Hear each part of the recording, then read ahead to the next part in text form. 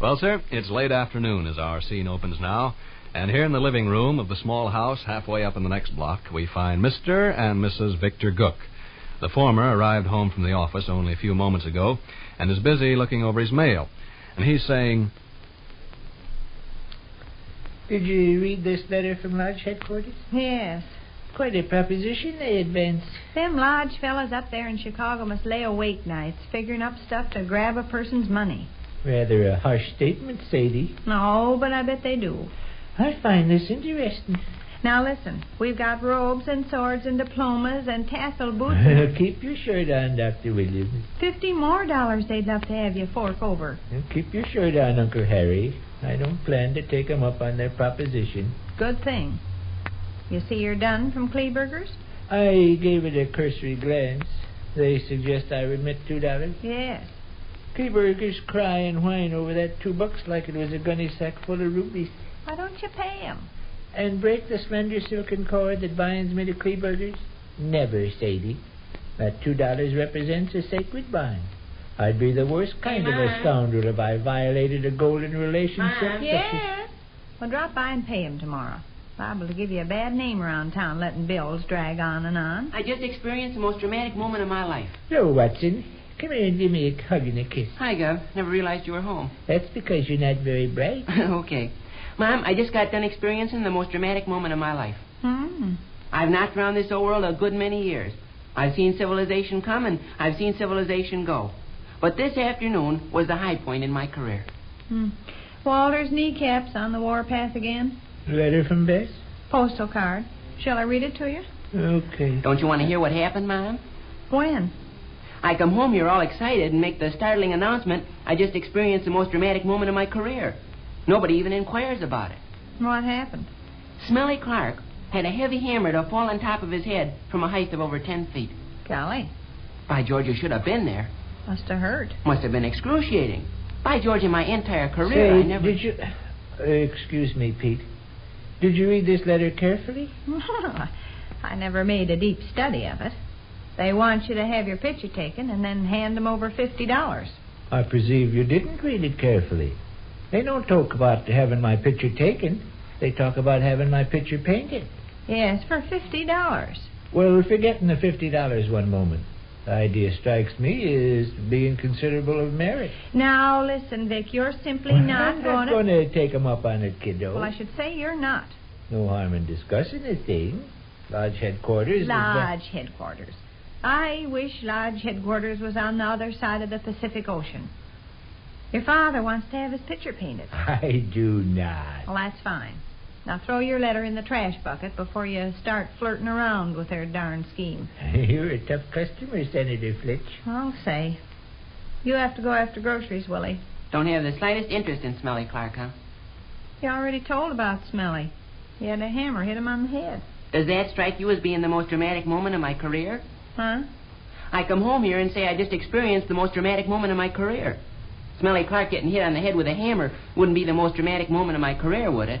I don't know. I'm all confused about what you're trying to say. It was the circumstances around Smelly Clark getting hit on the head with a hammer that produced the most dramatic moment of my career.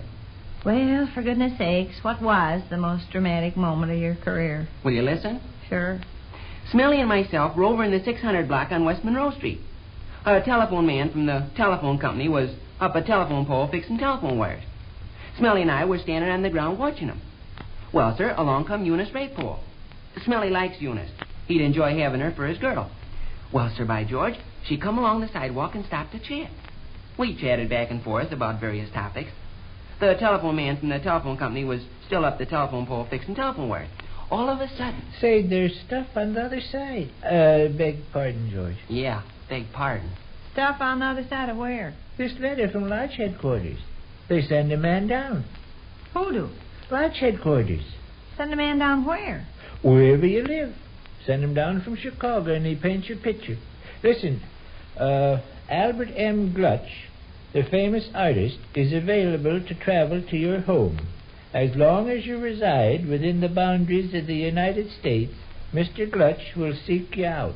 I bet he will. Seek you out and grab your $50 like a pistol shot. I see you will not permit me to talk this over. I see where What I'm... is there to talk over? You said you didn't want your picture painted. I don't. All right, then. I wager you don't even grasp the idea of this. Wager away. Lots of lodge members like to have a portrait of their exalted Big Dipper hung in their lodge hall. Headquarters has provided a way to make this possible. They send an artist down from Chicago. He paints your picture. The notion impresses me as being a very fine one. Who slaps out the $50? Whoever gets their portrait painted. But you don't want your portrait painted.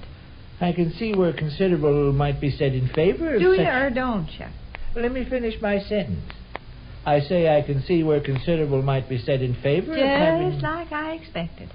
You danced around that darn letter and flirted with it to where you've got yourself all talked into forking over $50 for some crazy... I give up.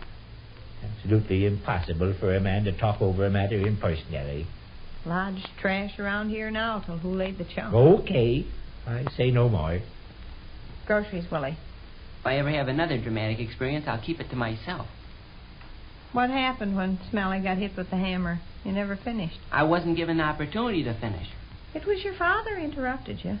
Jumped down his collar. An individual experiences the most dramatic moment of their entire career, and his own blood relation... Well, go ahead. You three kids were standing underneath the telephone pole. Did the telephone fella drop his hammer? Yes. One of them big, heavy kind? Yes. Golly. Smelly likes Eunice Raypole. He'd enjoy having her for his girl. Always attempting to make a good impression on her. Get the angle? Uh-huh. Well, we were standing there talking.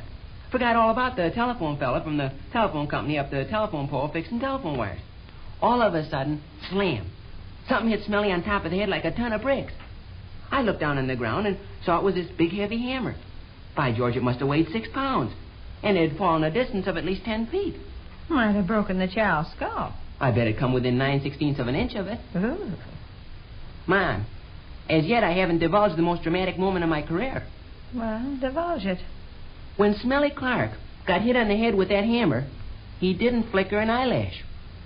He jumped a little tiny bit, and he may have bit his lip slightly, but his face never changed expression, and he never shed a tear. Well, what? It was for Eunice's benefit. Oh. Smelly refused to show any signs of weakness with Eunice looking on. Oh. He glanced up at the telephone guy and says, "Be more careful next time, chum." And there wasn't a quiver in his voice. Smelly must have a good thick skull. Not any thicker than anybody else's. Hmm. Mom, I still haven't divulged the most dramatic moment of my career. Well, divulge it. Smelly picked up the telephone guy's hammer and handed it back to him. The telephone guy was sorry and apologized to Beat the Band for being careless, and then started working again. Smelly and Eunice and myself continued to chat. Chatted about 5 more minutes. Then Eunice said goodbye and went away. She walked on up Monroe Street and turned off at Mason.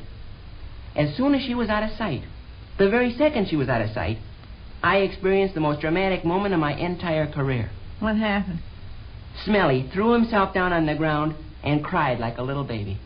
Oh, really? Like a little baby. Oh. He was in terrible agony. Had been in terrible agony all the time since he got hit on the head. But he wouldn't show it in front of Eunice. Hmm.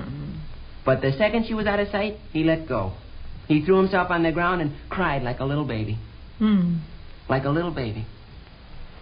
Says here, H.X. Slime, the exalted Big Dipper of the Naughty Narcissus chapter, had his portrait painted.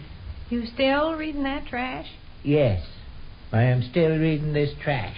I knew you'd flirt around till you talked yourself into sloshing out $50 to them darn Chicago fellas. I knew you... Okay. Groceries, Rush. The most dramatic moment of my entire career.